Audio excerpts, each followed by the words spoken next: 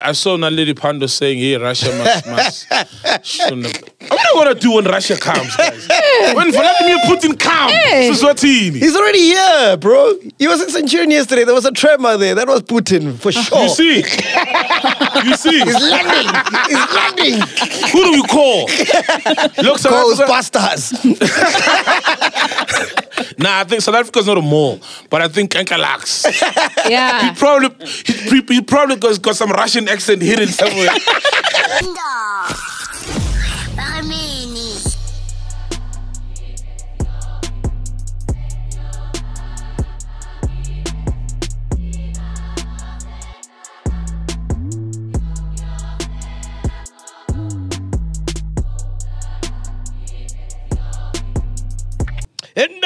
Ladies and gentlemen, what's up? Coming at you live from Mashabela Studios. If you want to use the studios, email podcast@mashabela.co.za. Big shout out to Moja Chicken for filling up our tummies today. Yes. Soul is here. Ghost Lady's here. I'm here. Simpiwe is here. Melegant is here. Everybody is here.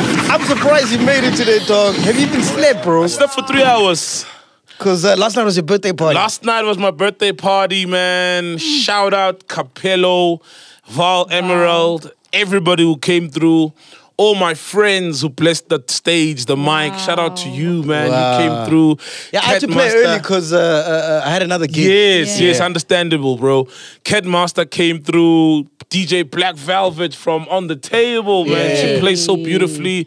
My boy Vinjori came through. Wow. Was my friend, and I make music with him. He played an exclusive, right? Yeah. So he doesn't tell me he's gonna play one of our songs. And when he drops it, I'm like, oh, flip. Now I'm chilling. You know when your song plays and you're waiting for the response, everybody lost it. Wow. Yeah, for real. Everybody like, it's a piano song. Everybody lost it. Where you going? It's me. No, yeah. I'm like, it's my song. Everybody lost it, bro. That song is gonna do damage, bro. Just need a good vocal. And then Fantas, he's like the mayor of Free State. He booked us at Valcom. He started the party. Like, okay, like enough of this opening sets. Yes.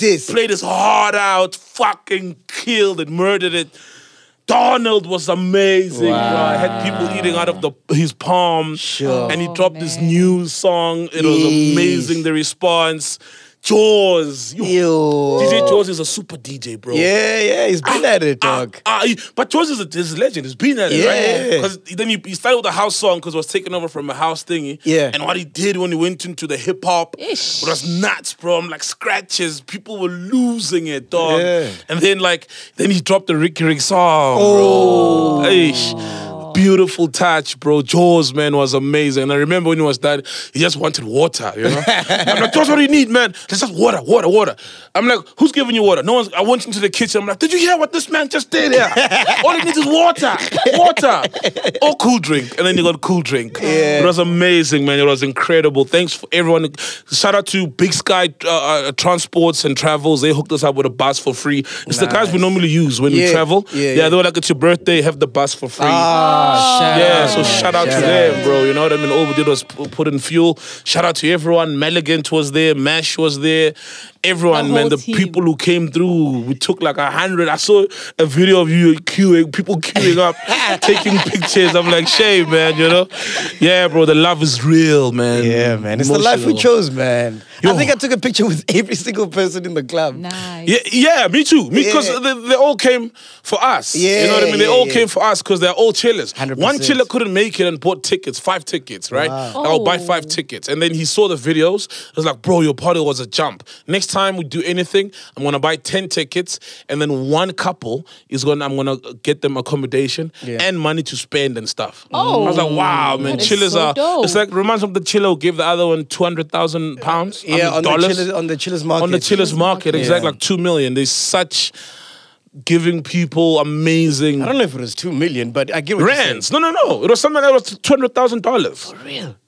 You told us that, man. I don't think it was 200,000. It was 1,000 years. I would have kept it.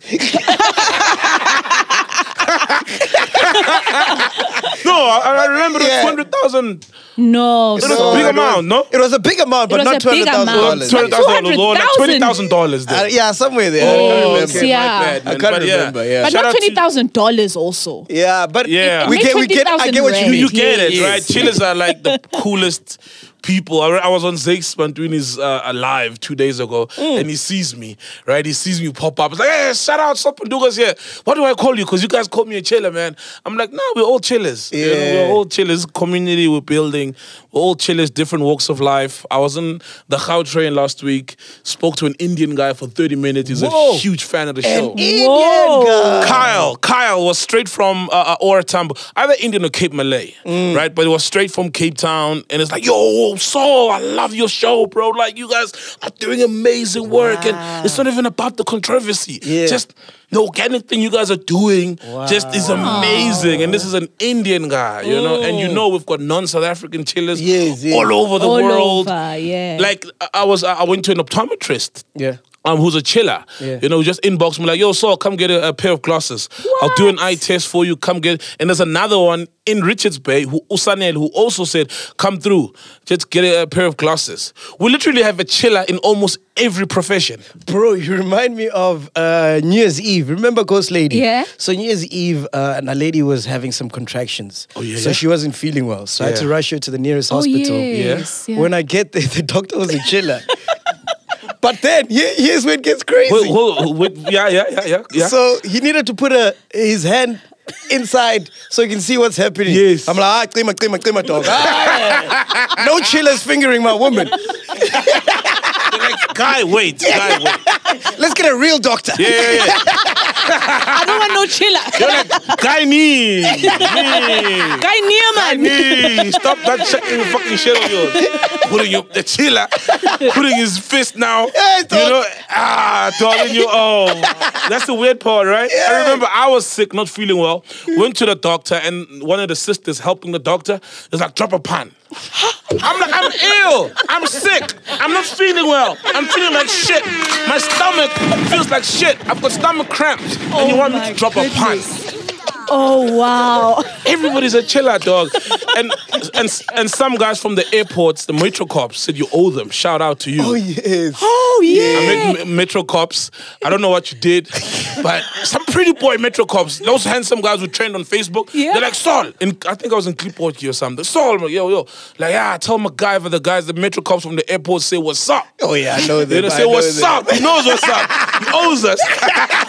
So it's crazy, man, when you meet chillers in, like, I mean, politicians are chillers, like everybody. It's wild. It's wild. Dog. Yeah. And we love all of them, man. Now we love, it's genuine love. When you meet them, it's genuine love. Like, there was a guy who was following me around at my party yesterday. We took like 4 pictures, you know. And at some point, and Jaws is here, you know, just played. I'm looking for water for Jaws. And the guy comes like, hey, for the picture, like, yo, another one, last one, bro. I'm like, fam, I love you, man. But can I just enjoy my birthday party? It's ending in an hour's time. Can I just have fun? We've taken many pictures, and you understood. I was like, it's cool. It's so fun. Then we love them, man. And then how's Aya taking us for Popeye? Because Aya was meant to do the sound today. And then an hour ago, before we came to set, he's like, yo, I can't make it. Family emergency. Emergency. Yeah. And then I go on his Instagram, he's like, yo, is there a bra out there? I'll bring the snacks. Niggas hanging. That's his emergency. That's the family emergency. Yes, family's emergency is a hangover. He had a blast, bro. Too much fun, bro. Guys, it's so much fun. Mash got kicked out for smoking weed in the club. For real. Nice. That is so on brand. Mash lit it up. You know, it was like blazing it up. Bounces saw him. Grabs him. Out. Sfiso comes and saves him. Sfiso's like, you can't behave.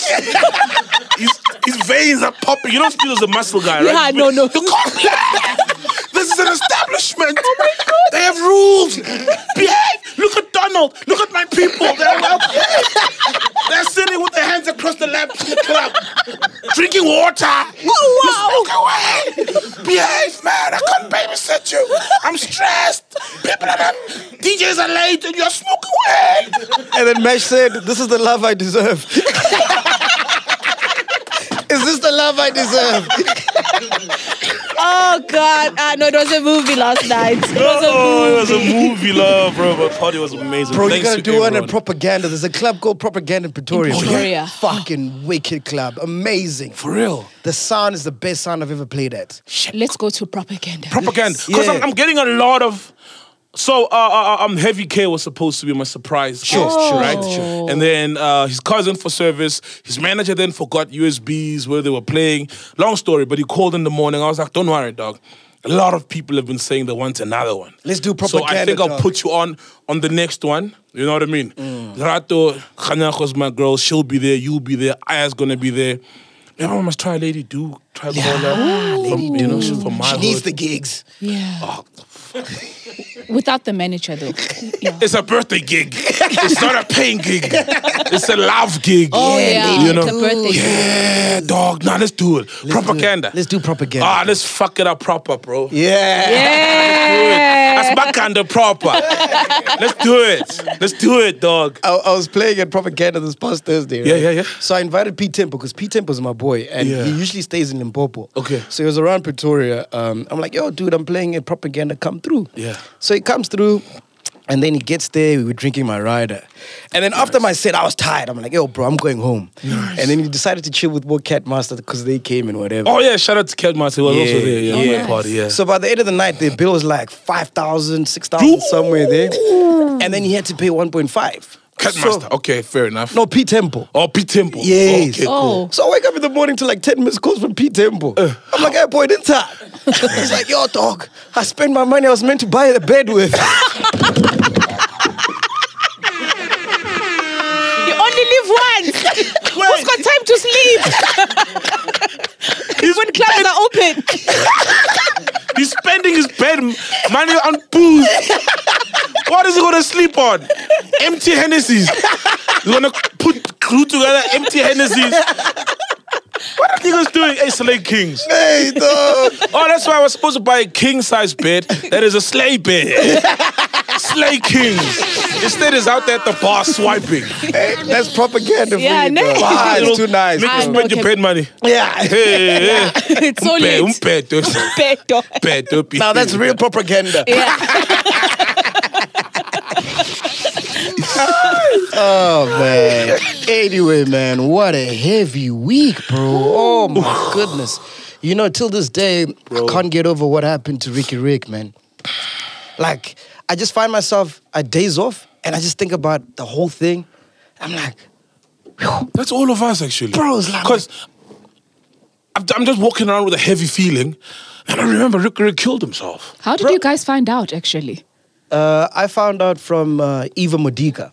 Oh. Because I follow on WhatsApp. So she posted a post, and she's like, Riky Rick passed away. Jeez. I'm like, are you for real? Like, for real? She's like, yeah, he committed suicide. That's how I found out. And then I posted it in the group, remember? That's how most of us Oh found yeah, out. yeah. I found that from you. Yeah. Yes, I was coming from a recording. Which one is this one? And oh, and in my head I'm like, Riky, because I wasn't aware of that song Home and all the other snippets of the interviews. You know, where he speaks about depression or he speaks about him having his days numbered. You know, on Earth and stuff. You know, and I was shocked. He actually spoke about it in his own podcast. I've got a clip here. yeah, I've been missing all of those things. Even that song Home. Yeah. It makes so much Because there's sense a clip now. also so when he was just talking with Slicker as well. Yeah. And he mentioned it. In hindsight, it makes sense. Yeah, man. Yo, Riky, bro, I was so shocked, man. Like, I thought Riky had it all figured out. And that's what I thought, you know? Like, he's Riky Rick, you know what I mean? But that's the thing, bro. Like, here's someone in the surface who seems like they've got it all. I mean, this guy was the face. He was the face of a bank. Recently, Yes. face of a bank, Cotton face face of is lotion. amazing, yeah. Cotton face is amazing. Beautiful house. When I shot the interview with him, we shot at his house in Waterfall. yes. Beautiful house, beautiful wife, beautiful kids. So on the surface, you're like, this guy has it Has all. it all. He's know what I got mean? a barber shop. He's got a franchise. Oh, yeah, he's Legends. a franchisee of Legends Barber. He's got several streams of income. And that's the thing. as someone like that, you can't come out and say, hey, guys, I'm not okay. Because number one, first thing they're going to say is, dude, you have money. How can But you he not has be been okay? talking about it, Mac. He has been like, he's all these saying- clips that he talks about it. Yes. No, I'm just saying, like, imagine if Casper posted, no, I'm not okay.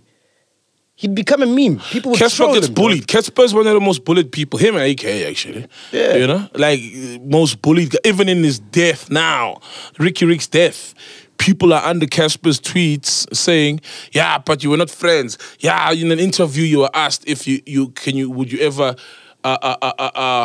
rekindle your friendship, and you said no, whatever. Now you can't mourn him. Like, people are wicked. The things they say, bro.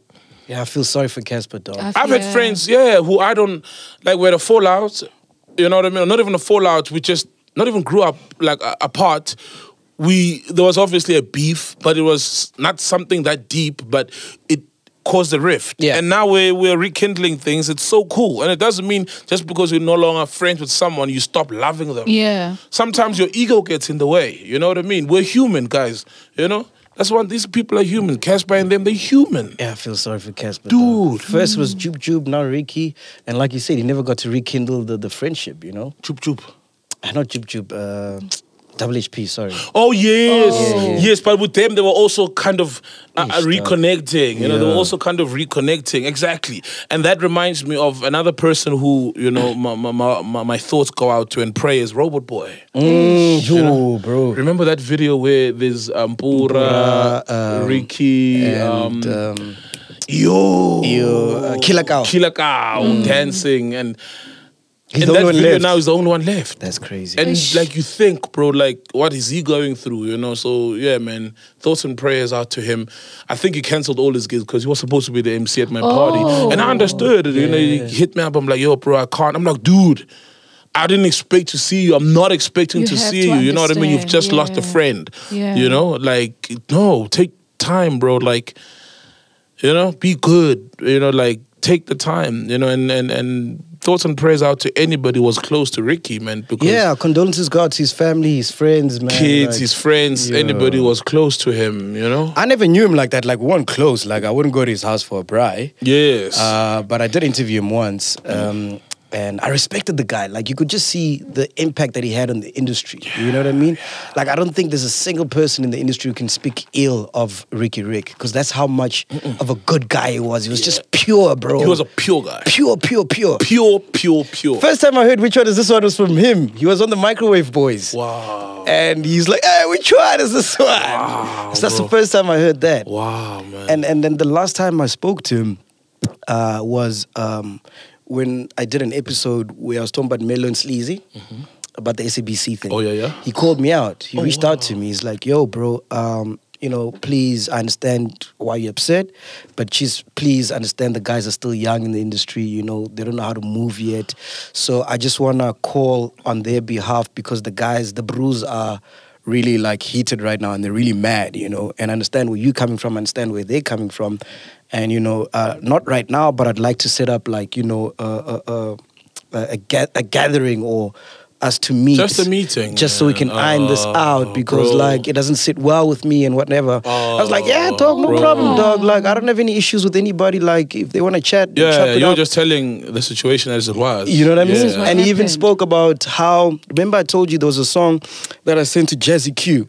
Yeah. And then he released an album, and then my song wasn't on the album, so I trashed the album. He's like, no, he did get the song, and they actually did a track. So he actually jumped on the track with Vocalistic, the beat that I sent to Jazzy Q. So he was like, the song was done, and he was going to put it up on this new album that he's going to Yes, release. different album. But because of what I said, he was like, Oh, shit. you know what I mean? For real. That's the kind of guy he was, bro. Yeah, that's Ricky, bro. He'd also like, call me when he started his podcast. Wow. Yeah, he'd call me for advice. He's like, yo, I'm trying this new thing. How does it work? Bro, just You see, that's Ricky, Yo, pure. that's Just Ricky, like, yo, you're man. doing well, you're doing this thing and you're so good at it. I'm interested in exploring it. Help me. You know, not we're going to compete or I can't call Mac because I want to compete with him. No, it was just, and there's a guy who believed in young people, you know, one of the videos flying around. Put on, bro. It's like young people, guys, put on young people, believe in young people. I mean, remember when he was signed to, I think, Mabala Noise or whatever. Yeah. And there was that thing of that awards are being bought. And for most people would always trash the idea of buying awards up until they receive the awards. Yeah. Just like we all trash corruption. Yeah. Till someone was Until like, it favors you. 50 meter and just fix a few potholes, right? Yeah. Exactly. You will benefit from it and keep quiet. But he was like, yo, if these awards are being bought, I don't want them. Who? Now that's integrity of the highest order. You know, when you like, yo, this is what I said before, and I'm possibly could be benefiting from this. I don't want it. And I saw a screenshot. The suicide notes that he... Oh, yeah. Oh, yeah. You know? In yesterday's paper. I saw it in yesterday's Sunday paper. Yo. Before we read that suicide note, I saw a screenshot of some of the people we put on, bro. This guy was amazing, man. Yo. Riky Rick gave Uncle Vinny, Lucas Raps, The Big Hash, D Koala, Indigo Stella, Dr. Pepper, and a cosign. He introduced a lot of rappers in the game. He also paid for Nkalakata remix music video by Costa Titch. He paid the whole thing music video by Frank Casino. Wow, we want the whole... Oh, with the snake. And Yes. Man. He also gave 3K to the fans that were watching and commenting on what it is, the music video, a music video that's not his. On top of that, he made a lot of upcoming artists perform at Cotton Fest, which is massive, in front of more than 30,000 fans. Riky Rick's impact in the game is very huge. His heart is very big. Give Riky Rick his flowers while he's still alive. Bro, That's he a even put on screenshot. Aya at Cotton Fest. Did he? Aya once played at Cotton Fest, yeah. Ricky made it happen. Wow. That's Ricky, bro. What interactions did you have with him? Ricky, I remember he was still, it was just before the Boss Zonke period. Yeah. Bumped into him at Taboo, you know? Like, yo, so can I have your number? He was pushing, you know what I mean?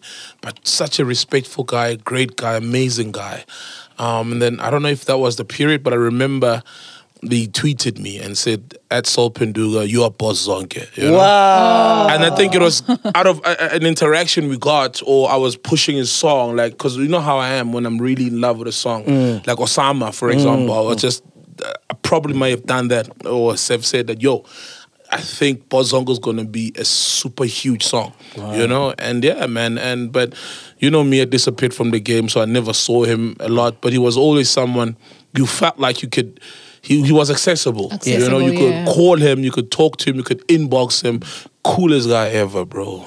So here's this article that you shared in the group. Where's this article from? Who shared this, actually? It's written by Ngwako Malachi, I think, so it's Sunday World. Sunday World. Yeah, Ngwako Malachi, right? He's like arch nemesis of many celebrities, right, for Sunday World. Is he? Yeah. Is that still a thing? Like, do people still read the Sunday World?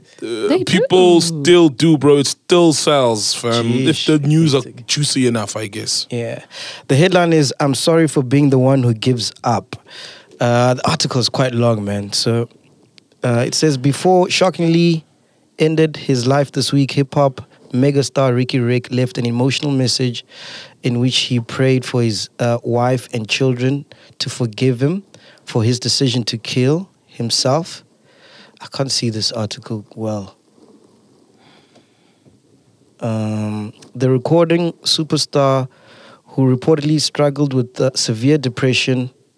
Sure, I can't read it so well. Okay, yeah, you know what? Because they go in and out of the letter, right? But I think I'm trying to find the inverted commas. Yeah, Basically, there's three people addressed. Yeah. Number one is His wife. Bianca. and then number two is his son Mike, and then also his daughter Jordan. So this one says, "Dear Bianca, this pain is too much. I don't want you to blame yourself for my life being unbearable.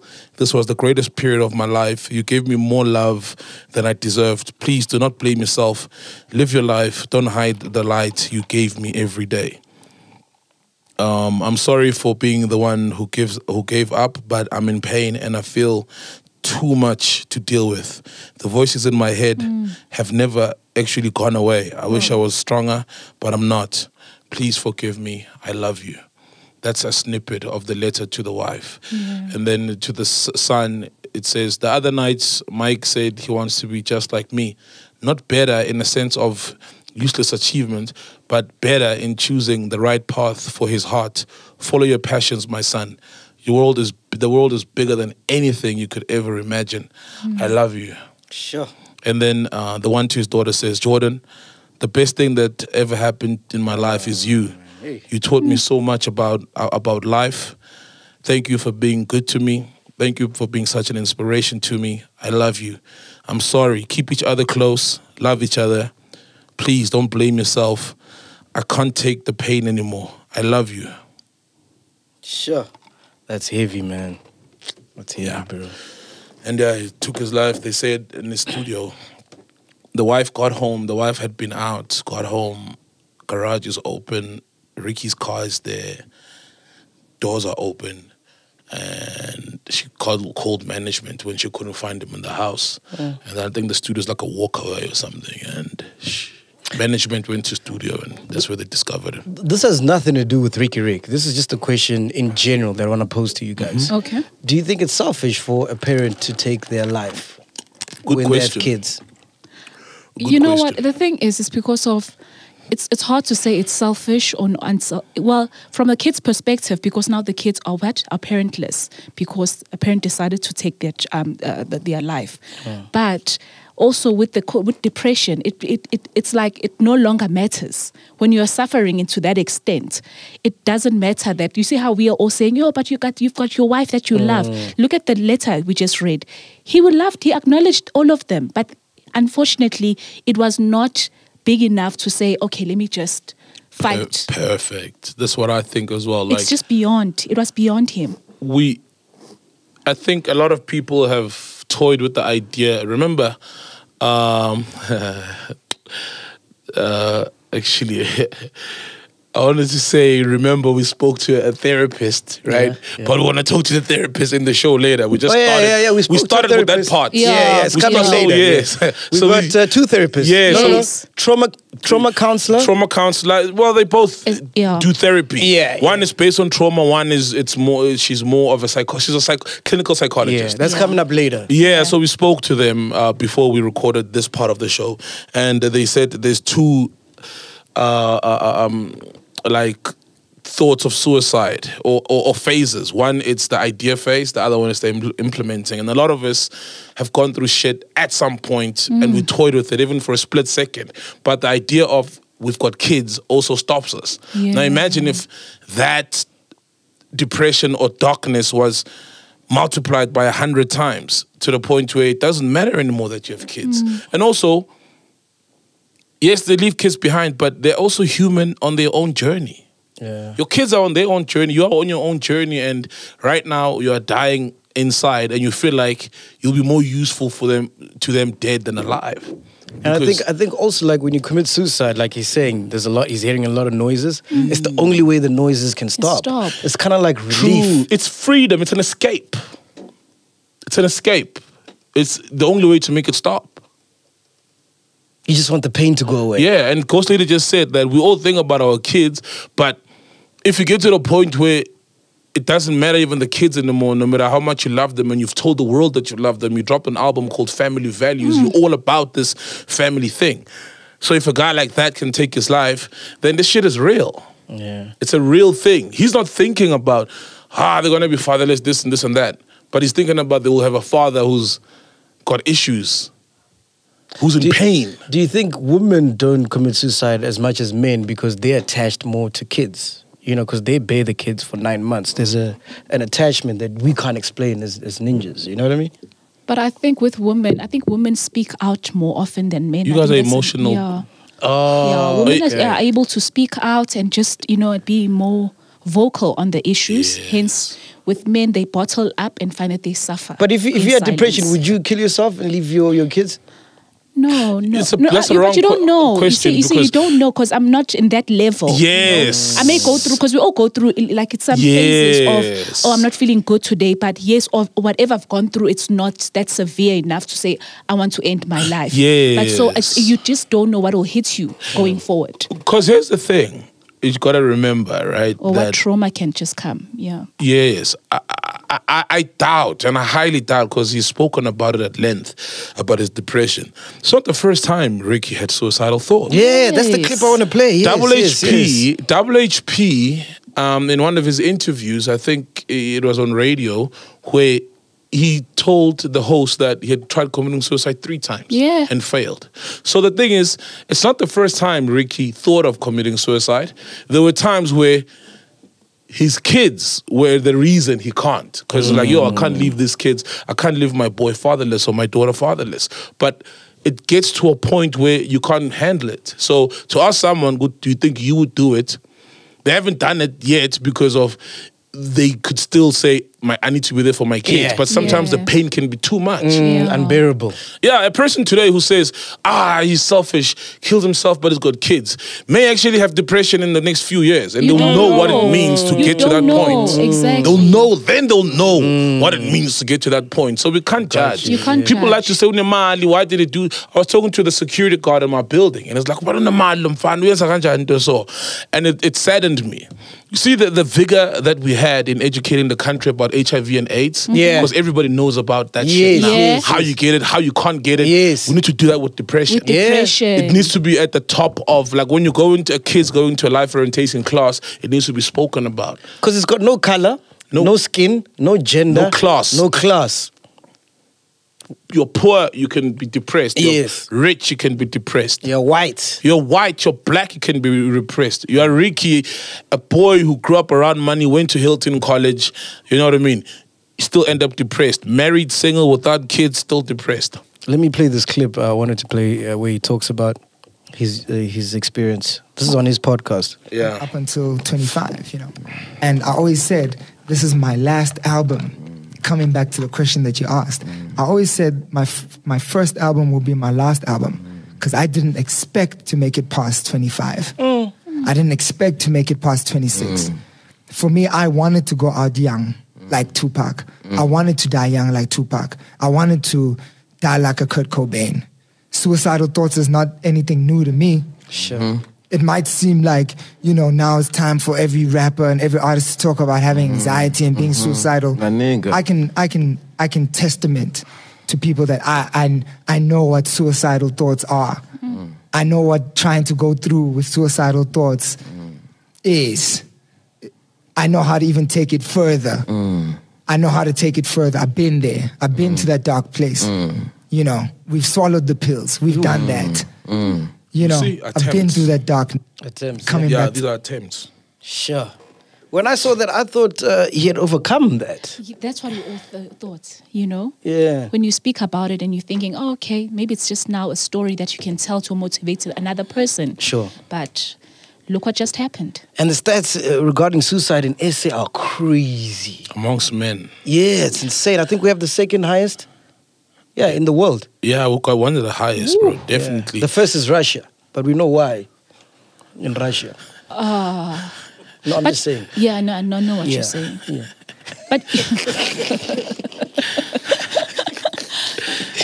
I stumbled upon this Facebook. A Facebook post, guys. Yeah. And it literally talks about, so there's another prophet, who is just kind of, Lerato Maroja, ne? And let me read it. Yeah. So this is like a public prophecy. Let me say this. I saw rich people and celebrities emotionally drained. In my dream, I saw them crying because I saw some losing their kids, family members, right? Some were no longer themselves. There's a storm coming over them. Those people are going through a lot emotionally. They cry day and night, even though they are not showing it. Screenshot this message. Let's keep on praying for them and hope for the best. They really need help. You will remember this prophecy. There's a dark spirit hovering around trying to end lives and steal their peace. Emotionally, they are drained. Khanye. But isn't that for everybody? Yeah. I mean, we just came out of COVID, bro. Yeah, it applies to everyone. Like a lot of things could apply, like that situation to everyone, because it's a bit vague. But listening to that Ricky thing, man, it's so sad. Saying he never thought he'd make it past 25. Yo. Do you know about the 27 Club? No?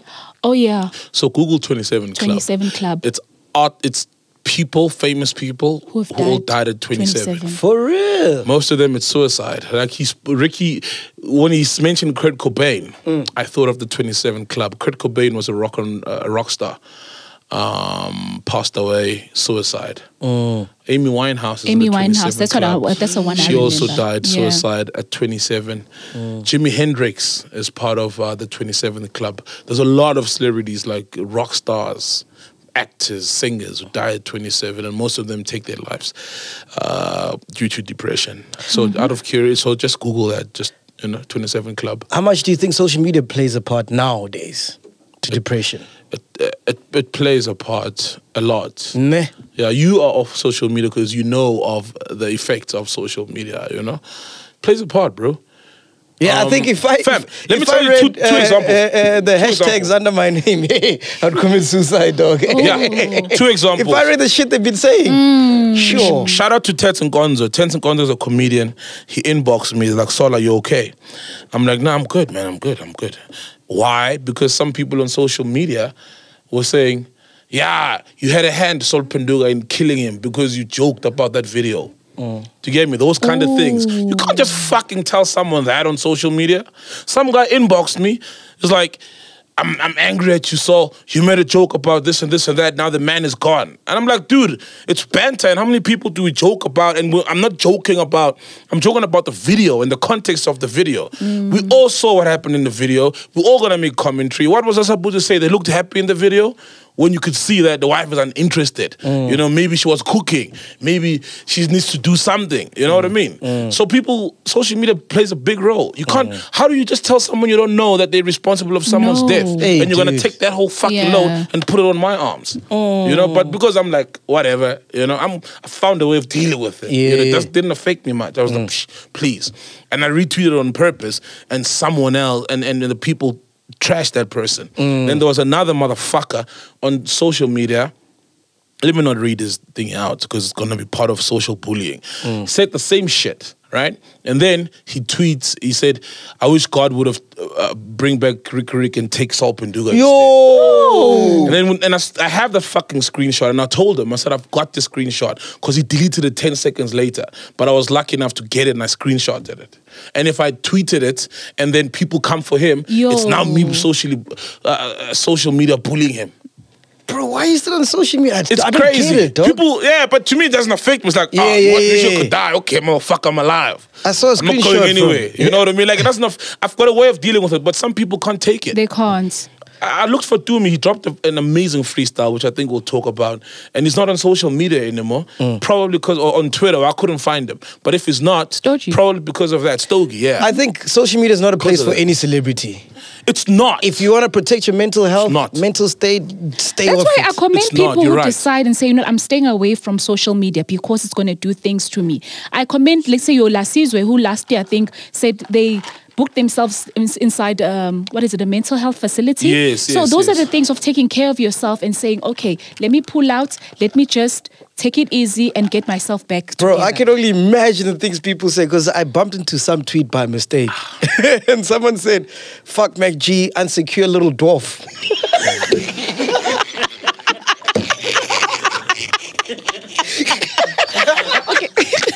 How do you feel? How does that make you feel? No. I mean, I know I'm not a dwarf, so it doesn't make me feel any type of way. But I'm just saying, like, if you read too much of that shit, it gets to your head, dog. No matter how strong you are. Yeah, a friend of mine was shitting on me also, like, you're giving into that energy. So you're strong, I know, but you have no idea. It plays a role. It erodes at your soul or, your emotions. And you don't know what will trigger you. Something as pathetic as that. Like, just be the one that is like, every tweet is a bullet. Exactly. Yes. Every tweet is a bullet. Literally. But anyway, this is Dineo Ranaka on WhatsApp. I screenshotted this. I hope she doesn't mind me reading this out. She says, I despise the people that created social media. I truly do. I despise the fact that now industries we work for undervalue you if you don't have social media. It's a criteria now. A space that fuels misery for many has been now made a criteria. If I told my employers or clients that I'm deleting my accounts, they would freak out, not thinking how much the damage it's causing me mentally is making me freak out. No one really gives a shit about mental well-being. Most of the people I've told I'm deleting my accounts have advised me not to because work this, work that. What about my fucking mental health? I hate that space. I freaking hate social media and how we are professionally coerced to have it. I don't want it. My mind can't handle it. Facts. That's facts. And that's facts. And that's messed up for employers who chose you on the radio. I'm here to broadcast, man. You know, I'm not here to tweet. Yeah. But I think Metro would be happy if she deactivated. They would see her dancing on the stationery, on the office's desks. It's the office stationery or whatever. Yeah, you know. But she's right though, and it's messed up if you work. I mean, it's what we were saying about that lady needing 1,000 fans or followers to get a job. You know. Yeah. It's a toxic space. Why should it be a prerequisite for me to be on this platform where I'm getting bullied every day and people are shitting on me? All I want to do is broadcast, or all I want to do is make music. If you commit suicide and you don't die, is that attempted murder? I'm just asking. Well, it's attempted suicide. It's attempted suicide. You can't. Murder is homicide. Yeah. Killing yourself is suicide. Okay. So it can't be attempted homicide because you're not killing somebody else. Yeah. Okay. Yeah. So you can't murder yourself. It's suicide. All right. Moving on, man. Ukraine and Russia. Woo! Hey! Woo! Bro, I spent the whole week scratching my head trying to figure out what the fuck is going on. They're gonna need me to talk about this. I know that feeling, right? They're gonna need me to talk about this. Fuck. Now you're there reading about Donetsk and Luhansk and Minsk agreement. You're like, EU, NATO, like, flip, right? Because it's harder. Like, you're the biggest podcast now. You need to retouch now. You know. Yeah, I see you. But I got the perfect analogy. Do you? Yeah. Yeah. Russia is Khanye West. Oh. Ukraine is Kim Kardashian. Oh, I've got a similar analogy. Yeah. And then for USA, Germany, all those other countries are Pete Davidson. Oh. Ooh. And so Kanye doesn't want Kim to move on. He wants her back. But she wants to move on to Pete. Together. Yeah, she wants to move on with Pete. Yeah. So Russia is the toxic ex. Yes. Yeah. Yeah. Yes. The only difference is between Kim K and Ukraine is that Ukraine actually wants to join the West.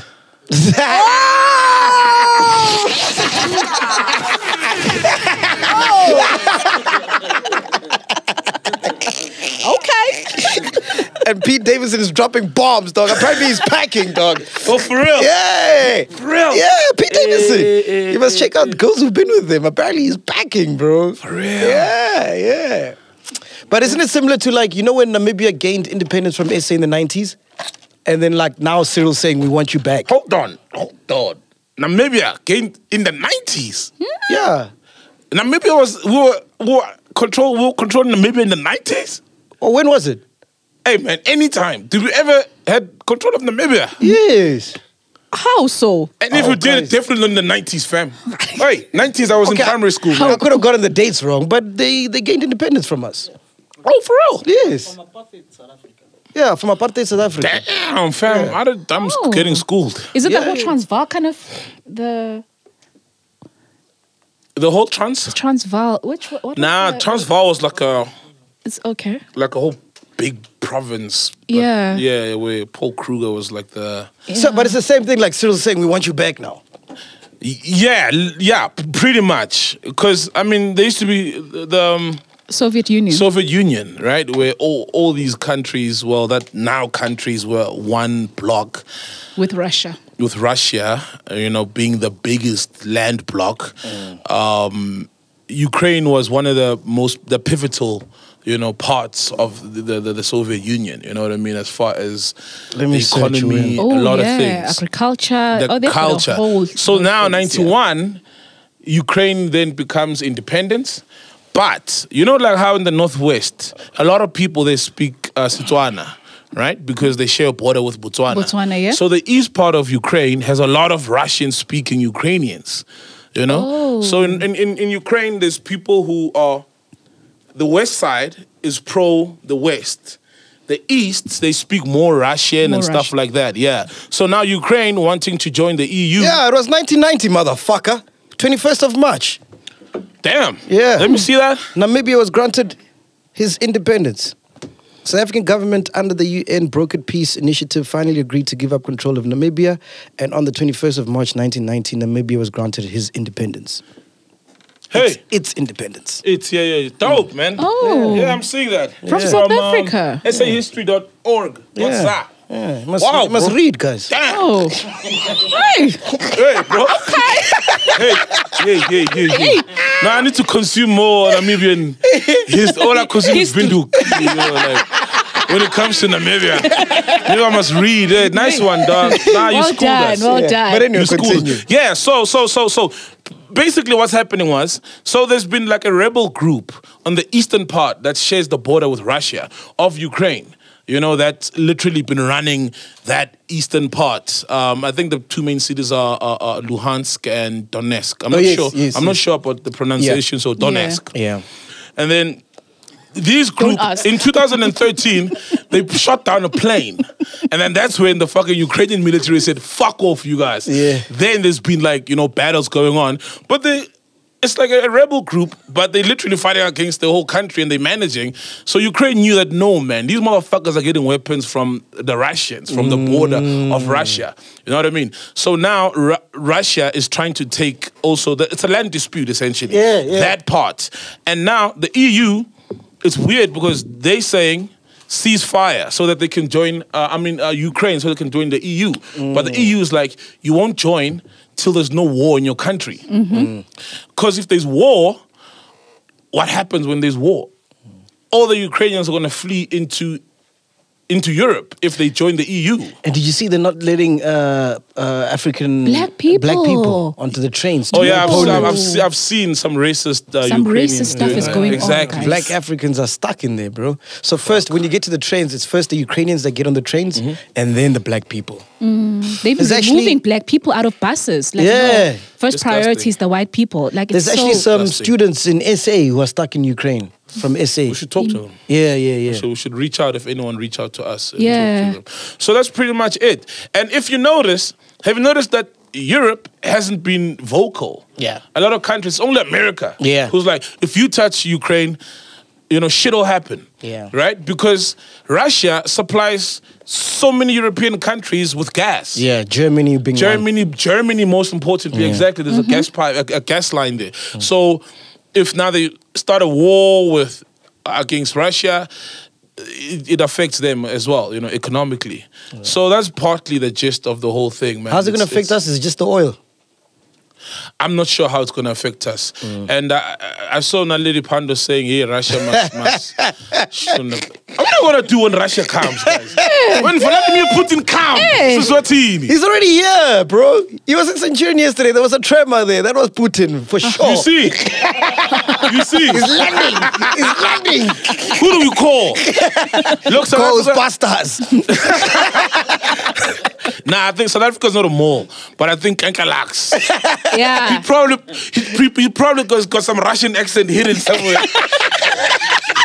In his vault of accent. Vladimir, let us talk. No, but hey man, let's stay out of it. Oh yeah, by the way, he's coming this Thursday. We shot an episode on Tanta Lags. Beautiful. Oh man, what a great fucking genius. What a great guy. What a smart guy. Smart guy, man. Spoke so fondly, loves hip hop. Yeah. Spoke so fondly of City Lights and Pro Kid. Oh, that's amazing. That's dropping this Thursday. He put City Lights on, you know that? Yeah. He didn't tell the story though. Yeah. He put City Lights on. But isn't it weird how there's so many wars in Africa, but no one talks about them? Like, no one cares. True, right? But everybody knows what underwear Putin is wearing right now. Yeah, there's war literally right now. There's a civil war in Cameroon. Yes. There's the southern part of Cameroon that they call themselves Ambazonia, and they want to be recognized as a sovereign state. They want their freedom, right? And La République, which is the republic in French. It's what we know as Cameroon. Doesn't want to let them have their freedom. And then there's also another one in Nigeria. There's Biafran. The civil war in Ethiopia. Civil war in Ethiopia as well. Israel-Palestine. Exactly. And no one ever talks about this shit. No one cares. When NATO was in Libya looking for Gaddafi and eventually got killed by his own people, you know what I mean? Like, no one questions what are these people doing in this country. When they were in Afghanistan for the longest time on war on drugs, no one ever questions, right?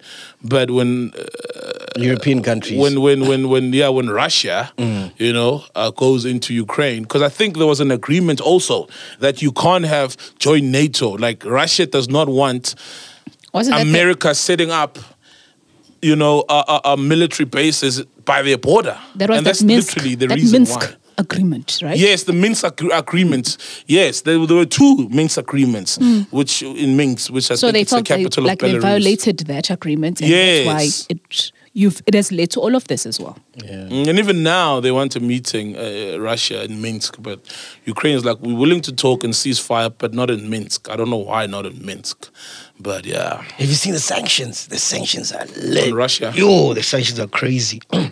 Even Roman Abramovich had to step down as CEO or whatever of Chelsea. Oh, you for real? Yeah, he's stepped down. Yeah, he's banned from the UK. Can't even enter there. Oh, for real? Yeah.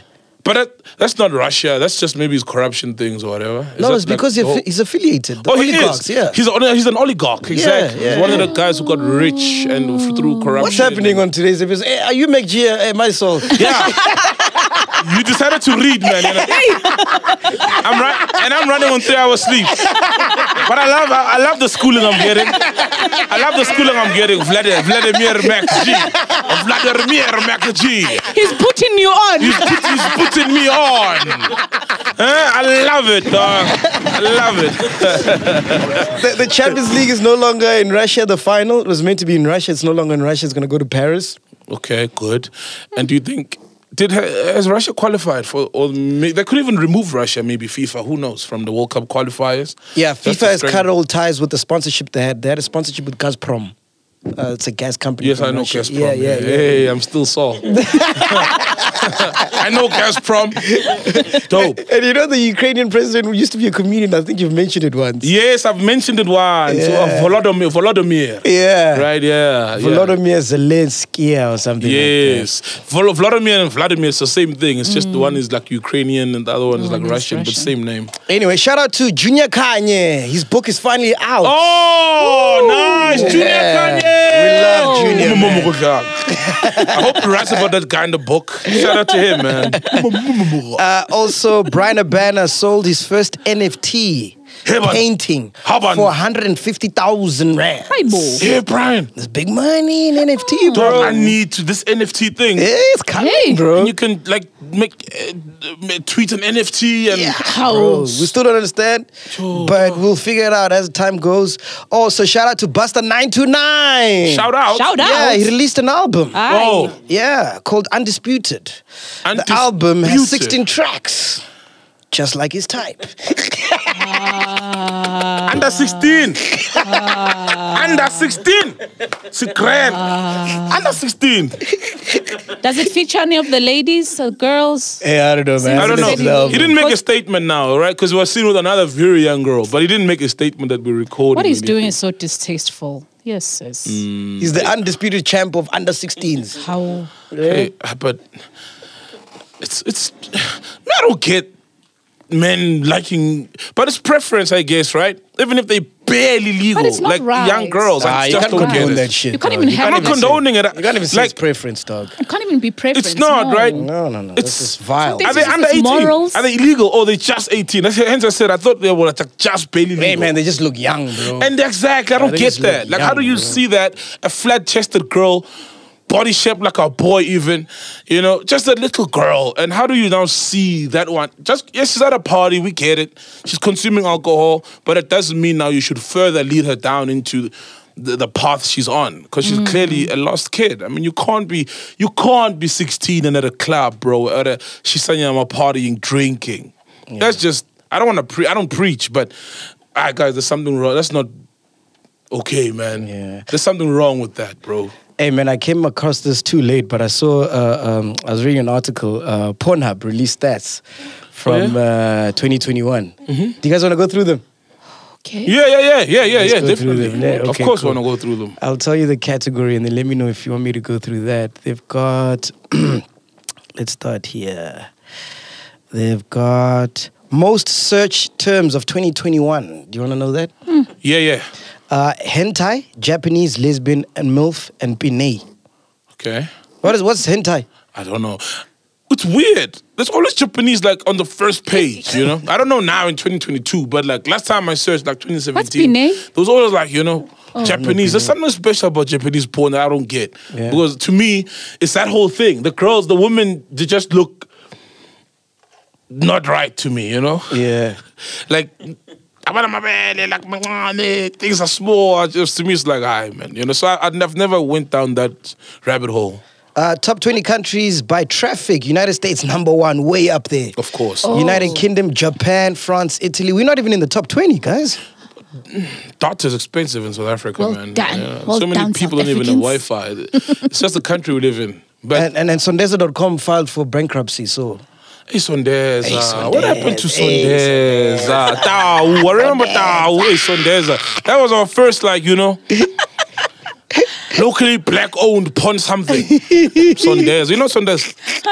I remember the name. I don't know the site. Favorite times to watch porn? Take a guess. Give me a guess, cause lady. Obviously, nighttime, midnight. I'd say work hours. Midnight, dog. Yeah. Oh, for real? Yeah, midnight. From 11 p.m. until 1 a.m. Ziyakhala. Sure. Yeah. Ungodly hours. Most viewed categories. Most viewed. Japanese, lesbian, ebony, hentai, MILF, and anal. Okay. What's There's hentai? hentai. Let's Google hentai, bro. I gotta know what hentai is. Maybe we're Yeah, what's missing out. hentai, bro? Maybe we're missing out. Maybe it's a new position. Yeah, hentai. Okay, I don't want to see them. Hope something disgusting involving like animals or something. Because people are weird out there. A genre of Japanese manga and anime characterized by overtly sexualized characters and sexually explicit images and plots. So it's like anime. Oh, it's anime. Japanese anime. Sheesh. That's there? Wow. Here's the world's most viewed categories. In America, it's lesbian and ebony. South America, it's hentai. Africa, the whole of Africa, it's ebony. Of course. Of course. Yeah, because ebony's black, right? Black. Yeah, I want to see black. Okay. What? So these people are supporting their own. Oh, Aya's here. Oh, Aya. Oh! Yeah, the hangover's gone. I gave it to Mchafa. Better have brought us meat from the Shisanyam. And then there by Russia, it's hentai. Anal. Which country is this? Come show me which country this is. There's anal there. Which country is this? What does that look like? It's Europe, obviously. Yeah, but that looks like Russia. Oh, no. It can't be Russia. That's Russia. Or is that Asia? No, that's Asia. That's Asia. Because you see, Yeah. that's Russia, man. This is Russia. Russia, ne? Yeah, that's Russia, bro. Yeah. That's Russia. In India, it's Indian porn. Indian porn. I love how people are supporting their own, okay? Like Yeah. Yeah, of course, though. But You have to I mean, support your nothing wrong own. with that. Most searched gay terms. Twink, femboy, hentai, straight, black. Whoa. Whoa. What's twink now? What's twink? I don't want to know. Oh, let's find out, actually. Let's search. Let's find out what's twink. Because Okay. someone maybe out there wants to know, you know? Yeah. Twink is a gay slang for a young man in his late teens to early 20s whose traits may include general physical attractiveness, a slim to average build, and a youthful appearance that may belly an older age. So, Muhao. So they like that. Yeah. I don't get it. Most viewed categories by gender. Men's favorites, Japanese, MILF, mature, ebony, hentai, anal. women's favorites is lesbian. Wow, you guys like lesbian porn? Women. I don't really consume pornography. I don't really like it. Yeah. Because it just stays in your head or whatever you see. And it's, I don't... I like to be... I find it Me, hard it doesn't to... stay in my head. Like, I wipe when I'm done. So it doesn't stay in my head. I find it hard to masturbate now because I feel like my ancestors are watching, dog. You know, Your like how Tess ancestors. said your grandmother's with you? Yeah, you can't masturbate when your grandmother's right next to you. Oh. So I gotta check. Grandmother, are you here? But they will, you won't know. Show yourself. Hey, dog. Hey, man. But they gotta understand. But that's the thing, right? Didn't our ancestors masturbate? Probably did. They did. Man. That's the thing. I think it's all in your head. It's all in your head. But the thought of when masturbating in front of your grandmother, you are dog. alone. She's human. Do you think your granny didn't know you were masturbating when she was on Earth? She knew. Yeah. When she knocked on your door at 1 a.m. to ask you if are you prepared for a school trip, and you're on a different trip and you've locked the door, you think she didn't know? Do you think you are her first grandson? Yeah. When you started locking yourself in the bathroom, when before you would do your thing with the door open, you think she didn't know you were masturbating? Did you ever get caught? Me and my mom would walk in, right? Like, walk in. But I knew that first you're gonna push Yes. First you're gonna push the door. Yeah. And then that's when I go still. Right? The gap between the door open and the lights coming on. Yeah. I know I have to stiffen up like but I'm always crouching, like, because I do it like on the side, like covered, because there was no key there. She could come in anytime. I think she did though, because I think there were like sometimes like some stains on the blankets. Yeah. And she'd pick it up. Yeah. Oh. And also I think the one time I went to go take a bath and I forgot the lotion in the bed. So I think she knew that. Mntanam, you're so focused about going to school. You're getting ready. That's how much I love school, Mom. Nah, she definitely knew. They know, eh? Yeah. Like, mother, I think even chiller mothers with teenage kids, ask them, they know. Yeah. They see, because we're clumsy as men, we're clumsy. Yeah. We can't even cheat without getting caught. Of course. You know what I mean? So imagine masturbating when you're 13. Yeah. You cannot smart your mom or your granny. Yeah. They knew you were doing it. They knew. Did you ever get caught, ghost lady? What? Masturbating? Eh. How? What? No. 0. No. I don't know, man. I'm still waiting for my wet dream. At 7? After 2 kids. Does your son wake up with hard ones? Like, Wow, man. imagine. See, dwarf. In your sexual life, it's dwarf.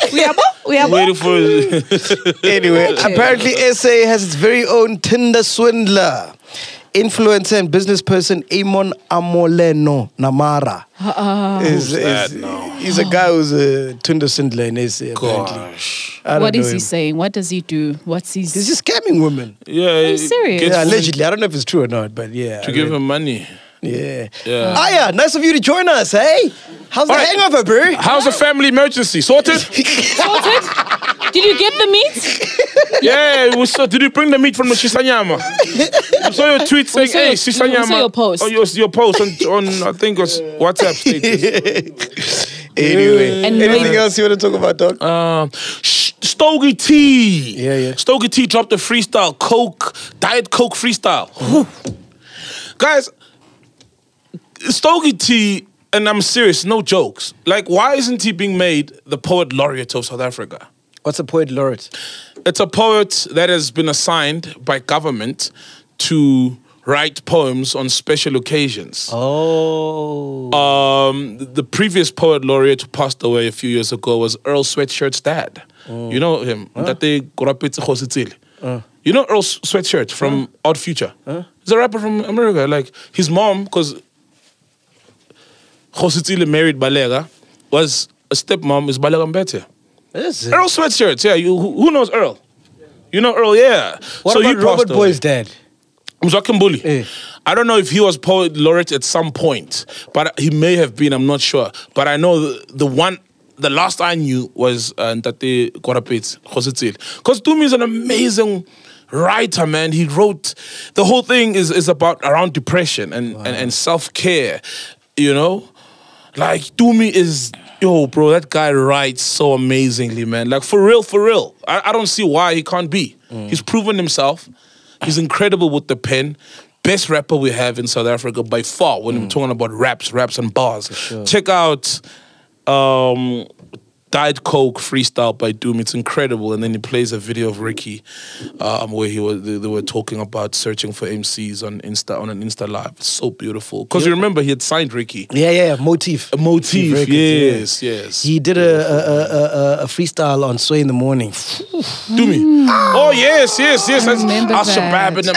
Reading Al Shabab and them ish. Yeah, I remember that freestyle. Nah, Doomy guys must get his flowers. Stogie must truly get his flowers, Stogie bro. T. Lady, I want to shout out Rich Mnisi for his collaboration with Adidas. Beautiful. Rich Mnisi, guys. Do you know, my woman was watching the Ranakas. Yeah. Or Dineo's reality show. Yeah. When it started, Rich Mnisi was Dineo's PA or something. Are you for real? But she was working, he used to dress her. Oh, Yeah, look at him now. what? Damn, bro, no, shut up. Whoa, that's Damn. beautiful. Keep going, Aya. I mean, Simpiwe. Okay. Pressa. Presa. Your future is bright.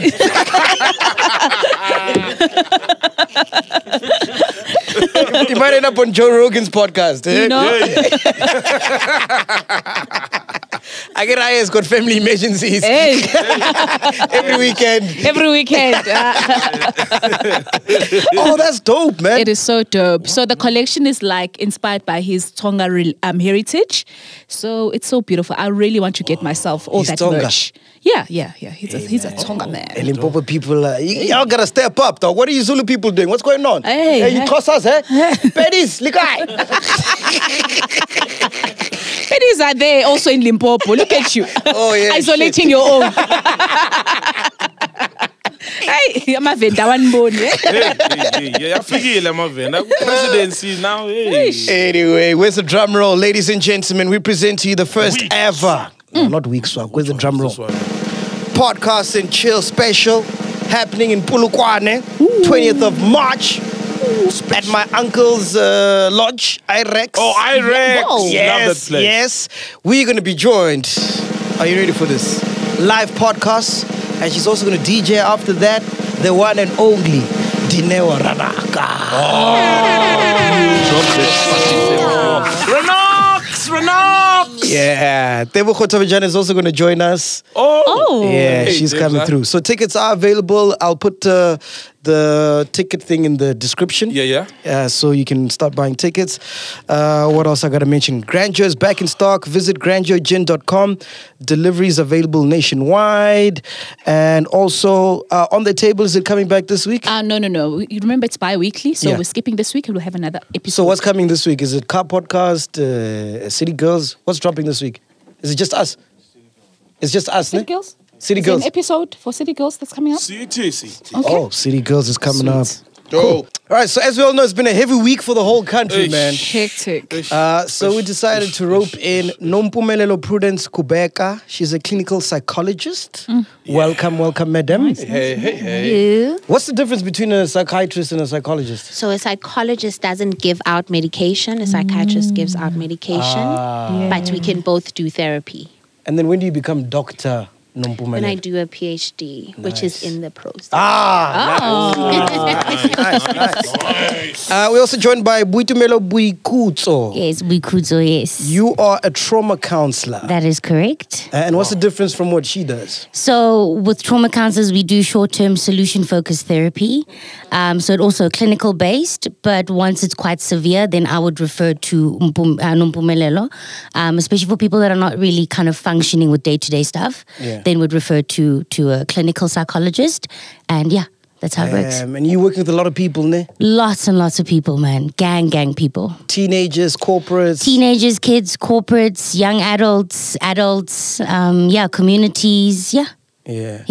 All right, so please, we want to unpack like mental health. What's going on? Mental illness. What is that? Like, what's the 411 there? What's a mental illness? Oh, okay. So there's different types of mental illnesses. I guess if we look at it, what is mental health? Yeah. You know, and how do we differentiate between a person that is mentally healthy and a person that is not? You know, like if we look at things like depression and anxiety, is that we all become sad. We all have that space where we become hopeless and all of that. And even with anxiety, we experience fear when we have like new changes in our lives. But with someone that has a mental illness like depression or anxiety, what happens is that it goes to the extreme. So it's an everyday feeling type of thing, you know. So with a mentally healthy person, it would be a person that is always able to reflect, that they don't need medication to deal with certain life situations. They're able to live an everyday life and be able to deal with, have coping skills to deal with certain things that happen in life without actually now it affecting their everyday life and their work life and all of that, to a point that they're not eating, they're not socializing, they're not enjoying stuff that they used to enjoy. So it's a matter of being mentally healthy means being internally healthy. You know, it's like having that room within yourself that you have cleaned up and you have that room to come back to, that has the skills that to say, oh, I lost my job. Okay, I'm feeling depressed. What do I need? Or a relationship just ended. What do I need to do? Instead of like going to the extreme, because the response is also, it also shows on whether the person is mentally healthy, a sense of a type of behavior that happens, right? Yeah, 100%. So, like, if we speak about a mentally healthy person, we speak about a person that is able to take accountability for the stuff that they have done without having to project to others. There's people that would be saying that, but you made me do this, instead of actually taking the responsibility for stuff that they need to be doing. If ever we were to use an analogy of this is like your room. Yeah. How does your room look internally? Because if your room is not clean internally, you then project externally. Okay. You know? Which happens a lot on social media. Okay. Yes. Yeah. People are miserable. That's why they say hurt people hurt people. Yes. Hurt people. But also, it's so easy for us to wear makeup and make and present a certain facade. Of course. When internally we are not really happy. We wear masks. Yeah. Tell me about why is it taboo in the black community to speak about depression and mental illness and all that stuff? Look, I mean, if we have to kind of look at our history as a people as well, you know, I mean, I remember a couple of years back having certain prominent people saying, it's very much a Caucasian thing. It's a very white thing. Yes. You know. Even if you go to the rehab centers, it's mostly white people. 100%. But we can always bring it back to a sense of how many of us in our households have these conversations, you know, how many people within our households even know whether we have a history of depression within our family, or anxiety, or schizophrenia, or whatever the case may be. So I think it also just comes from possibly a lack of insight and awareness, you know, accessibility. I mean, as a country, are we punting such things? Are we having these conversations within our schools, within our households, within our social settings at the end of the day? So obviously, when you come through and you tell your mother, your grandmother, your aunt, or your uncle, your father, I'm depressed, they'll be like, how? You've got a roof over your head. Of course. You've got food on the table. Yes. You know, we've got school, we're paying school fees, you've got clothes. So, you know, they're associated with very much external stuff without really realizing it's a real thing, you know. What's the and it's biological as well. For real? Yeah, like there's, and I'd love for Mpumi to unpack that a bit, that, you know, there are biological components in terms of just hormonal imbalances in the body. Yes. So if your body's not secreting particular hormones, you know, the way it's supposed to, that can easily, you know, perpetuate trauma, can even trigger depression, anxiety, and all sorts of things. So you could go through a house breaking, or kokas, you live in the hood, whatever, house breaking, you're predisposed to depression.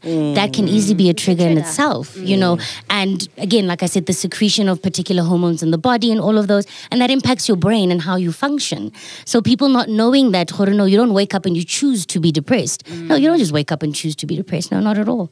I guess also another thing, just to add a bit on that, is the language that we use as Black people. Yeah. You know, I've heard so many people that would say, yo, I'm so happy today. I wonder what's going to go bad. Because that's the language that we use, you know. When someone passes away, we are told, no, you mustn't cry because this person will not go well to heaven. And those type of things, you know. So, and another thing is, men don't cry. A boy that be strong, you know, that type of thing. And that type of language can also result in someone then suppressing and not sharing certain emotions, because the language and the narrative that we use as Black people is so dismissive.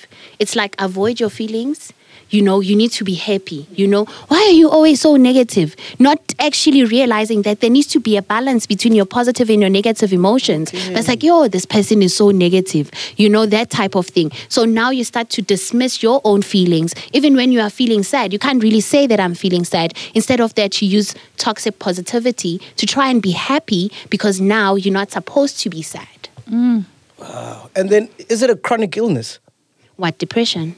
Or mental illness, mental health? It depends. It depends on a person and also on certain circumstances. As Dumelo mentioned, that there's certain things that can result in someone having short-term depression. There's people that have long-term depression. There's different types of depressions that a person can have depending on the genetics and also on the situations and the traumas. Can it be hereditary, like passed down from dad, uncle? For real? Yes. But, yeah. Whoa. Yeah, 100%. And that's why I think as a people as well, not knowing, you know, your grandmother, your great grandmother, your grandfather might have had this. I mean, you know, a lot of people just don't have that insight. And then you start seeing a pattern when you're sitting down as a family to be like, but this behavior doesn't start with this child. If we look at, you know, Uncle Smangmang and Aunt Smangmang or Gogo or whatever the case is, there's a bit of a pattern here. So yes, it definitely can be hereditary. Yeah. Some people, like, they're not sure, right, if they're depressed or not, but they know that they're not okay. Like, when do you know that you need help or you need, like, you know, to talk to someone? Yeah, Is what there are like some of the signs? Some boxes that you tick. Like, I'm always home. I don't open my curtains in the morning. I'm always whatever. Like, what kind of things should I look out for? Always masturbating, you know, things like always that. masturbating, exactly. And not cleaning up your cum. Like a clinical psychologist. You're not clinical. Like, for real, like, how do I know? You know, because most people think they're depressed, they're not sure. Like, what's the sure-proof way of knowing? I think as soon as you don't feel like yourself, you know, there's points that you actually feel that I'm not myself. I always say that to my patients, before you can say good morning, baby, Dali, or whatever, you need to say good morning to yourself, you know, check on how you slept and if you are okay, you know, because if you don't do the check-ins, you wake up every day and you don't know how it feels for you to be okay and not be okay because you don't know your own body, you know. So when someone starts to feel depressed, they have a low mood. They have like feelings of hopelessness, helplessness, insomnia, or sleeping too much, or low appetite, or just eating too much, and they don't enjoy the activities that they used to do before. You know, sometimes isolating themselves and sometimes having suicidal thoughts. So those things then come to play where death doesn't feel as scary anymore. You know, there's so many thoughts of actually saying, if I drink this water and I die, it wouldn't be an issue. Sure. Death feels like freedom, like an escape. Yes. And also, I think when it comes to suicide, again, there's suicidal ideation and then there's intent. So ideation would be thoughts of suicide, but you haven't really planned on how you're going to go do. You know what I mean? I think everyone here can really attest that we've all had those moments where we're like, you know what, actually, I'm tired, man. Like, I really just feel like it could just end, you know? So that's ideation. That's the ideation kind of stage. And then intent is when you actually sit and you're like, what are the options? How can I go about doing it? And people always think that, you know, people take their lives when, you know, when they've reached like rock bottom. But at that point, you don't even have the capacity or the capability of taking your own life. It's when people seem like they're getting much better, where they actually have the energy to now follow through with the planning of taking their own lives. So that's why people are like, but then they seem like they were getting so much better. There was progress. And at that moment, that's when then they take their life. So that's when they're most volatile. Yeah. Damn, that's crazy. Because you think it's the other way around, right? Yeah, you think like when they rock bottom, at their lowest, it's when... I wanted to come to, you get a lot of teenagers. What's the trigger? What's the cause of most say, like when they come see you? Look, I think with teens, from a personal experience, but also from a professional experience, a lot of it is very much, environmental. I mean, I've seen clients or patients where it's school related, it's society related. I'm not fitting in, but sometimes again it's hereditary. Sometimes it's a matter of there's trauma, there's violence, there's all sorts of things within a home environment. There's no safe space. Sometimes it's from an identity thing as well, because again, you're feeling so isolated and so alone. And also keep in mind that within, our communities and our households, we don't normalize not being okay. Yeah. And it's okay to not be okay. It's okay to acknowledge that, today when I woke up, I'm not okay. And for us to just normalize it within the household, to be like, no, you're having a bit of an off day, and that's that. So with teenagers, who do they have that conversation with? If you come, you approach your parents, your aunts, your uncles, or, your support structure, and they're going, suck it up, man. Yeah. Like, just do what you need to do. And a lot of them just end up suffering in silence. So, with my cousin and my nephew that committed suicide 2 years back, actually, this week would have marked that. Yep. With them, I mean, again, we're a very supportive family and all those things. And obviously you stay with the guilt. As a mental health practitioner, I could have done more. But you're also going, there was so much happening in that person's world. And could they even articulate it? Could they even make sense of it and process it at that particular time? So I think with teenagers, those are just some of the trends that I'm pretty much seeing in that regard. Substance abuse, definitely a contributing factor as well. But a lot of external and internal things can easily just be a catalyst of a lot of that. And then what about... psychologically, it is the identity crisis stage, and then you hear a lot of black parents, petwe stage, You stage, no stress is le stage, but not really understanding that that's a very crucial stage, because that's when this child will learn to be this type of adult. It's a very traumatic stage, because you are in between being a child and being an adult, and you need a parent to help you understand that world. And if they don't, then you now start to want to understand it for yourself. And hence, you find that a lot of teenagers are not able to self-regulate. So pain feels like death, and hence they choose suicide. Sure. And let's talk about social media. What part do you think that has to play? Sure, social media. Twitter. Because people project a lot as well. Yes. There's a whole lot of projecting. So what are the successful measures that one can take to assist those? If you're seeing whether it's social media, they are posting something, what is it? Instead of just, we just think it's posting. What are the measures that one can take that have been successful and you've seen that this does work? I'm not so much on social media because I'm trying to preserve so much of myself from Join it. the club, hey. Hey. But also I think that someone said this the other time, that a person can post a picture, but you can actually feel the pain of that person, despite of how gorgeous they look and all of that. You can actually feel the emptiness in that picture, And I think that when we go back to their environments and learning from our parents and how they do things, if ever your parents have taught you on how to regulate, and that when there is isingwa ekaya, that's enough, and then you are able to accept that, but also there's pressure from social media. I think it's actually helping your child to understand their own identity and their own place in the world, so that even when they see things on social media,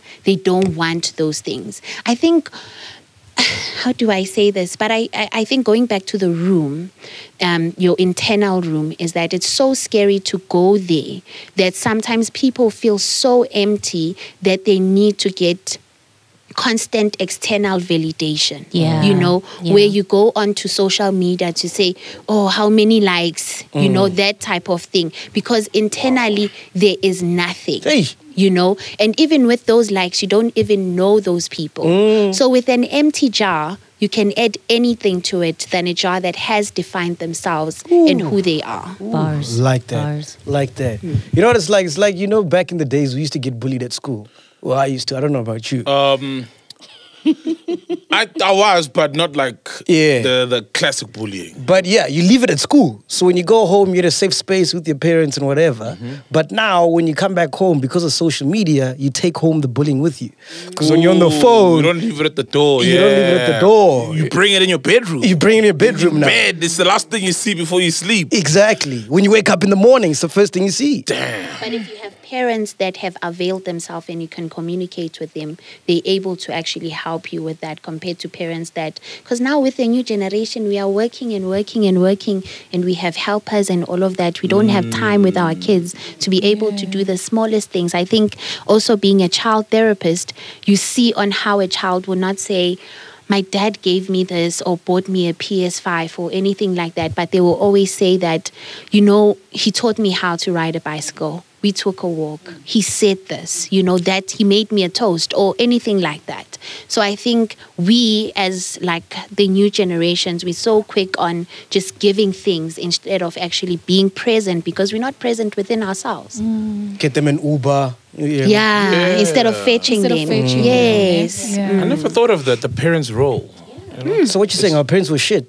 No. They were busy working, bro. Single moms, you know. They don't have time for soul saying, I'm feeling down, mom. Right? Go eat this food in the fridge. Food, why are you feeling down? You'll be very happy afterwards. You know? Black parents, bro, they were busy working, hustling and grinding for us. But I like the point that you are making because it's so easy for us. And I've heard so many people that are depressed and their lives didn't go well that they always blame parents. But we forget to see that parents are actually humans as well that are learning this world as much as we are, you know, and seeing them for the people that they are, then you take responsibility for your own healing. You reparent yourself. Yeah. What do I do if I go to therapy and it doesn't work? It doesn't work how? Like, I still feel depressed. I still feel like life is not worthy of living. And I've had like 3 or 4 sessions of therapy. I think you need more sessions. Yeah. Or more There's sessions, people that would be in therapy for like 2 years, 3 Whoa, years. whoa. Yeah, 10 And what years frequency? even. Every week? Or? Every week. There's people that come twice a week. There's people that come like bi-weekly and all of that. So, yeah. I think also it's the willingness of the patients I was to work about on to say, themselves. you know, the one thing that I always say to clients and patients is that therapy is only as beneficial as you allow it to be. That's my first line when people come and see me. I'm like, this will be as successful as you allow it to be. So you need to be open, transparent. My role and function here is not to judge you. It's to help you facilitate this process. It's not to give you advice. It's not to tell you what to do. But it's the willingness that you come in and say, you know what, I'm ready. And it's a vulnerable space. So you know it's uncomfortable. So we create that setting and it's only as beneficial as you allow it to be. And what do you guys feel about celebrities, especially men, taking their lives recently? I mean, what did you think about the Riky Rick situation when you heard that? Yo, it's very sad. was deep, We're actually listening to his song, Home. Ooh. Oh, that home is just... it slaps different now, bro. Yeah. Yeah. It actually It's so does. dark, eh? You know, because it speaks about the heaviness. And I think sometimes, because going back to the Men Don't Cry, and I think Men Don't Cry has resulted in so many men ending up in graves, you know? And that's the sad story because now it's either they express their depression or sadness in music. So it's still a sense of control because I'm not really being vulnerable, man. I'm an artist, you know? So you're not going to read so much into it because this is my talent, you know? Or I can just be angry as an emotion of control instead of actually being sad and being vulnerable, you know? So it was very sad. And I think now listening to the song, you got to understand on how much he was caring and not being able to express it. You know, maybe there wasn't a space. I don't know him, so I can't really say much about him. But it's heartbreaking on how men are not allowed to be to be vulnerable. Yeah. You know, I don't know, the narrative of being a man in the Black community, it really breaks my heart. You know, it breaks my heart because you know, and there's something that he wrote, I think on Twitter, that said, I'll come back a stronger man. I'll come back now with the world's expectation of how I need to be than actually what I am, which is vulnerable. Which is being vulnerable. Yeah, so stronger is actually being strong. I'll come back. Yes, you know. So with the pandemic, it's a serious issue in the country now. What's the way forward? What is the cure? How can we curb this? I think that we need more talks like this, you know, speaking about allowing people to be vulnerable and that it's okay to not be okay. You know, it's okay for you to be honest with what your body needs. Your body will never ever lie to you. Whenever you are not feeling okay, you'll get a headache or feeling dizzy or anything like that, but it's your body saying, Isn't I that a need you. hangover? No, sometimes it's not. But also a it's when you feel hangover can hungry, also you be just an want escape food. because you're drinking alcohol to actually cope. Yeah.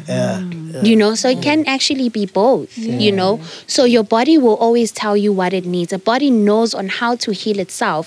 And sometimes it needs to ache to heal itself. But we don't get that part. We want to get rid of the feeling instead of actually allowing ourselves to feel sad, ache, and then see what the pain, because the pain always has something to communicate. We're just not having conversations with it. No medication? Medication, yes. Yeah. I think there's patients that have depression and therapy alone has worked for them. Yeah. And then there's people that need to be on medication while in therapy. Yes. And from a lifestyle perspective as well, you know, sometimes we're always kind of like running to like your medication stuff. And yes, I fully agree with Mpumi. There are people that need to be on medication, like we're saying, from a biological perspective, hormones and all that stuff. But also just chilling in the sun for 30 minutes, you know, vitamin D. What are you eating? Because, you know, like the saying says, you are what you eat. And not just from a weight gain or weight loss perspective, but it's the quality of petrol that you put into your car, to use an analogy, you know. So what are we doing on a daily basis in terms of looking after ourselves holistically from a biopsychosocial perspective, mental, emotionally, and physically as well. So some of those things contribute to also just a healthier well-being. You know, I guess also another thing is that I was actually having a discussion with someone and I was saying sometimes depression can be projected. You know, so also having boundaries and surrounding yourself with people that would not also make you like have a low mood and all of that. So be having those boundaries, because it is actually also what you put into your system as well. How do I deal with emotionally, right, with a family member or a friend or someone close committing suicide? Because I feel like if that were to happen, I'd think maybe did I cause it? What could I have done? Problem? What could I have done? You know what I mean? Like, Yeah. how do people, and especially you deal with a lot of trauma patients, and I'm assuming that's trauma. Yeah, that you know, is. how do you deal with that when someone kills themselves? Look, it's a process, and I'm going to speak on this from a personal perspective. Like I said earlier on, we had 2 suicides during the pandemic of 2 teenage boys as well. And, you know, like I said, I was left triggered this week, especially after Ricky's suicide and it being one of them's birthday yesterday. You know, it just all came back, and I checked up on, you know, family and all of that. And I'm like, it's a journey. And I think people think there needs to be a time frame to it, but it's like losing any other person, a parent, a child, a loved one, is that even after 10 years, people are still grieving and still bereaved at the end of the day. So it's a process. So therapy works for some people, but I think what Mpumi said earlier on about self-regulating, acknowledging how you're feeling about it, sitting in the uncomfortable. People avoid sitting with their uncomfortable emotions, you know, because we're always associating with the positive and happy ones. Sometimes you literally have to sit, not even sometimes, you have to sit in the uncomfortable. You have to kind of roll with those punches, and you take it a day at a time.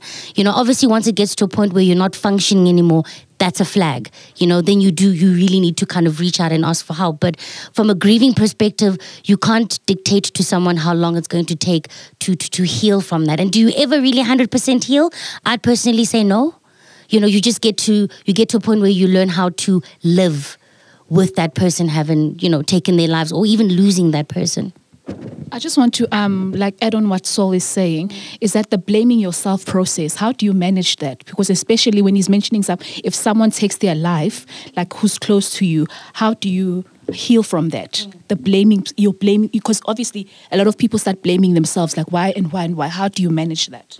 Look, I think I was saying this to Mpumi just yesterday, where I was like, I thought after 2 years, you know, I dealt with it and I took it to therapy. So by the way, therapists go to therapy as well. Wow. Hello. Wow, for real. No, 100%. It is absolutely, I mean, we would be hypocrites sitting here then if not, you know. Yeah. So you need to have that experience of 100%. You need to feel how it is to be a patient, to be a client at the end of the day. But also we're human. So we go through stuff. So even now with the guilt, I just realized in this week where I'm like, oh no, Dumelo, actually, you still have a lot of work to do in that regard, because I'm still sitting with guilt.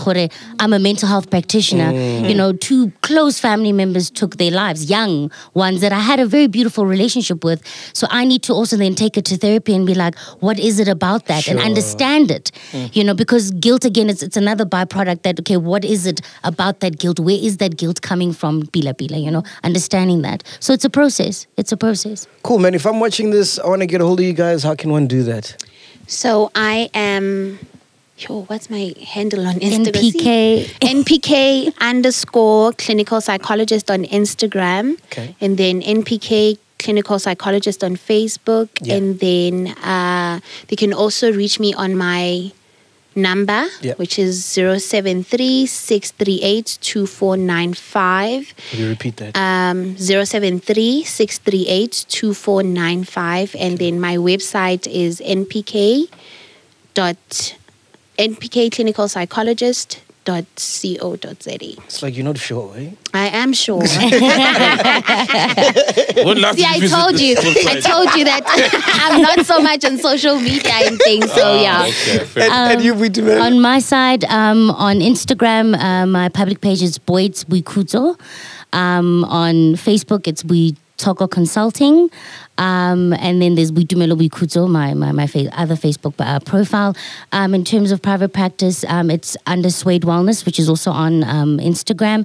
And contact details are 061-825-3588. That's 061-825-3588. And then we Toko Consulting, the website as well. Awesome. Thank you so much, man. Hey, I'm not sure if I'm depressed or not after having this. I need to go back home and check, because my body's feeling a bit weird. But you have a therapist. So you Yeah. must just go consult again. Yeah. Send me those numbers, and I'm starting March. Oh, for real? I need therapy. I need a lot of Yeah. it. How do I know? How do I spot a horrible therapist?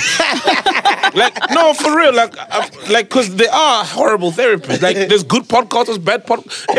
In every profession, there's people who know what they're doing, people who don't know what they're doing. How do I spot a horrible therapist? How to lose your job in 5 seconds. You know what I mean, Fred?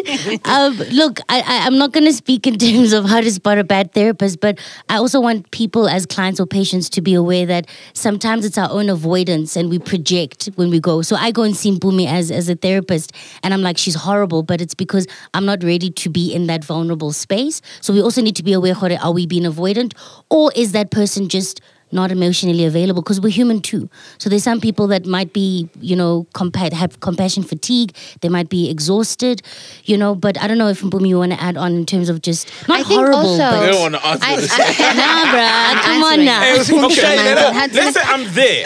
I'm fully there. I wanna get help. I'm being transparent. I'm not doubting this therapist. But she's bad.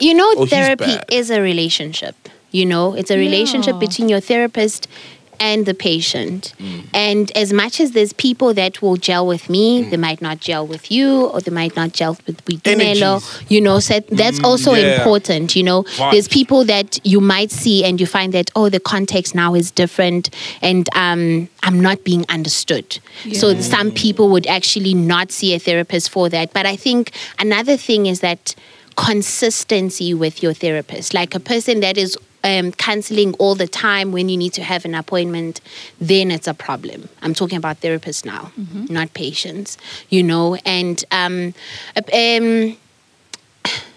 therapist that would want to now enforce their own beliefs on you. You know, that type of thing, like in the Bible or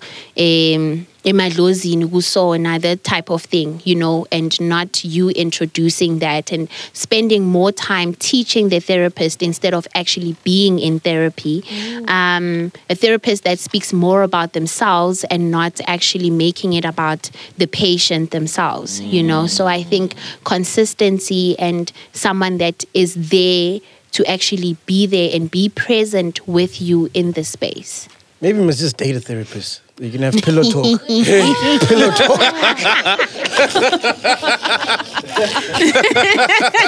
You release. Ladies, thank you so much for coming through, man. Really appreciate it. So beautiful. Thank you. But it sounds like this is so complex. We could talk about this for like 2 hours. I think complex, like man. the time is very short. Like there's so much to unpack. Bro. Yeah. But anyway. Thank you, guys. We out of here. No.